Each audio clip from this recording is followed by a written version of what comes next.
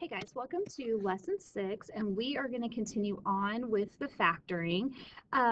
So when you see factor completely, a lot of times you're going to like factor or factor out GCF and then possibly have to factor again. So there's usually more than just like one step here. So I want to start off with this one and see if you can factor that. So this is just a common mistake. So remember how I said that the signs need to be the same when this is plus. And so the only way to do that is to get the 4x is to have those signs be different. So don't force it. If you can't factor it, don't. So this just can't be factored. And that's okay. Okay, so for this second one, remember that first, the thumb is factor out of GCF. So we're going to do that first. And then we are going to factor, notice that this is that difference of squares. And so we are going to factor that even more. So y to the third minus 1, y to the third plus 1. Because remember, I can take the square root of that and the square root of that and minus. Now I want to look at, oops, sorry, now I want to look at this. This is the sum of cubes and the difference, of cubes. And so I'm going to put each one of those up. So the formula here is going to be y minus 1, and then y squared plus 1y plus 1.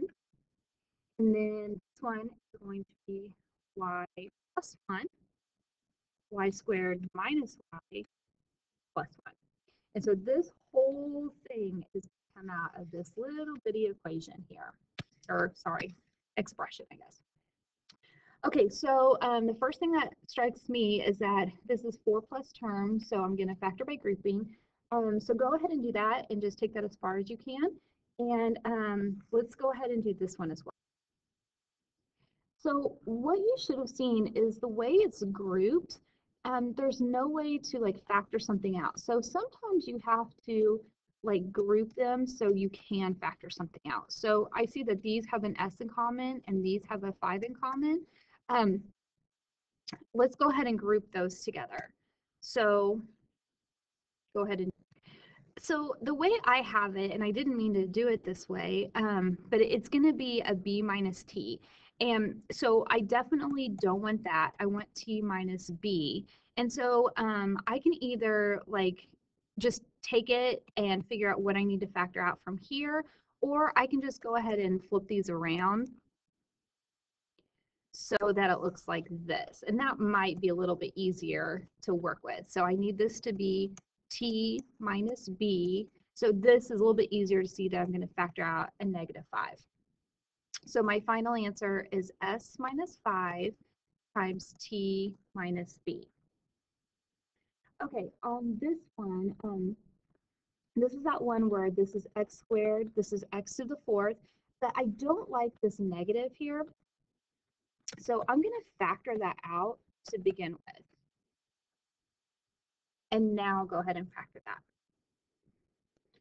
Okay, so we had the difference of squares here, so we had to take that even further, and this is my final answer. Okay, go ahead and try these next two. So on this one, there's a couple different things you can do, and either way is totally okay. You can go ahead and factor out a 5 to begin with because it has an x, and then go from there, or we can do it at the end. So I'll show you like doing it at the end, but if you were to do it from the get-go, you would have x to the 3rd plus x squared minus 4x minus 4, and then do the factor by grouping here. But I'm going to go ahead and take it as is, and I'll show you what happens. So I just took it as is and did the factor by grouping. Just know when you get down here, you still have to take it, break it down more because it has a 5x in common.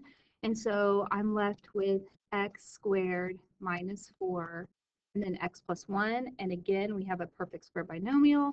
So I'm going to have 5x, x minus 2, x plus 2, and x plus 1 for my final answer. So really you just decide what's best for you, as long as at the end we're both going to end, both ways will end up in the same place. Okay, this one, notice that this one right here is double this, because this is like x to the first power. So I'm still going to think about it as like 2x squared plus 5x plus 2.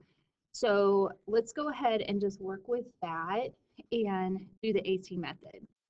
So 4x, and so I already know it's not going to be an x, it's going to be w minus 15, but we'll kind of take care of that later.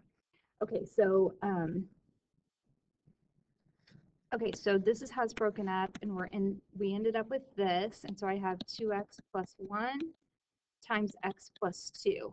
But remember, our x is this, so I'm going to say 2 times w minus 15 plus 1, and then w minus 15 plus 2. So we're going to clean that up a little bit. So we have 2w minus 30 plus 1, and then I'll go ahead and combine that, w minus 13. And so my final answer is 2w minus 31, and then times w minus 13. And this is my final answer. And we are done with this lesson.